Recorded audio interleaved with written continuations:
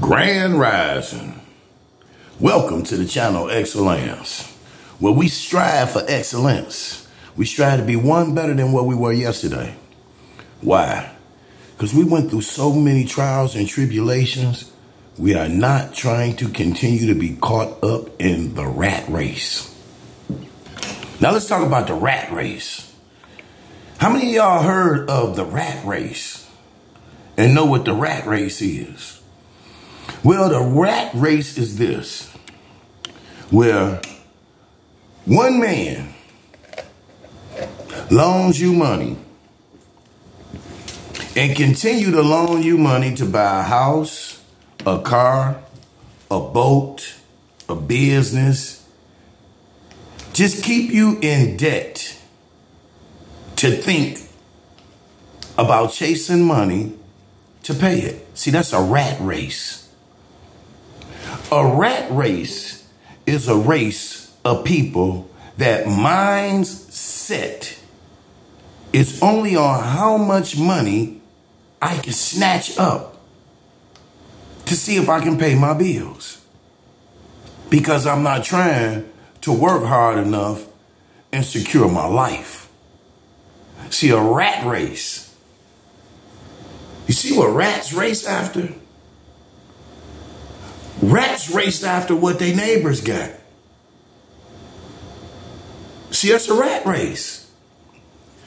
You see something your neighbor got, you can't accomplish it. So now you want to go over there when the neighbor ain't at home, or when you see that you want to do the snake slithering in there like a rat, dig little holes in there, so you can snatch crumbs and run home. That's part of a rat race. See, you are a rodent. If you wake up in the morning and you think of what y'all call plays to make on people, that's what rodents, roaches, and rats do. That's the gutter bottom feeders. See, they feed off of the crumbs that the wealthy get. See, I'm not rich. I'm healthy and wealthy. See, I have an abundance of wealth, which comes with health. How do you have abundance of health? Only healed people can heal people. Hurt people hurt people. So if you have thoughts, words, thoughts, ideals that hurt people, you could never heal a person. But if your words, actions, and deeds is that of unconditional love, you release the melatonin that opens up the gates to eternal happiness and eternal life. Don't get caught in the rat race, racing with the rats. Run. See, the rat's gonna go in one path. Take the other trail. Go where there's no path and leave a trail. Do what Hansel and Gretel did and hope the breadcrumbs get eaten so you won't know your way back. See, if you don't find your way back, you have no choice but to keep going forward. You feel me? So don't sugarcoat your words, your actions, or your deeds for the sake of reputation or fame to fit in a place where you shouldn't be in the first place.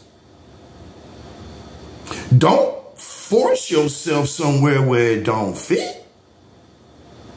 By all means, if you meet a person and you greet a person and they say, this is not what I want, there's no need for you to take any further action in that direction. See, that's when you use your military skills and say, salute and a bowed face. Forward march. See, When you're walking in a certain light of likeness, see, that light is of likeness of love. When the people that see that likeness will gravitate to that likeness, because this is the all in all of love selectively and collecting itself together. See, disasters, a hurricane and a tornado do not just make disasters. It paves the way for something greater to be built. See, when that tornado comes, a lot of times it's a tornado of a loving spirit collectively to tear down all the garbage and all the trash and get it out the way and rebuild.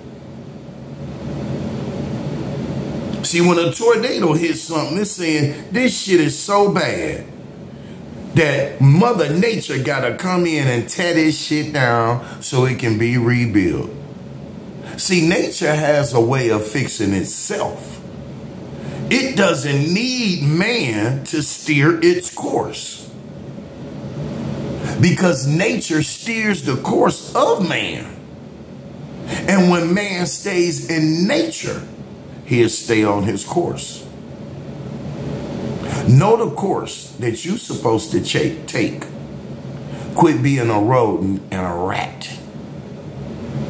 Be an honorable person. A person of words, actions, and deeds that demonstrate dignity, honor, loyalty, respect, and truth. If you cannot do that, you do not have one inkling of the spirit of a benevolent person, of the gods, of that spirit of raising to a higher state of consciousness.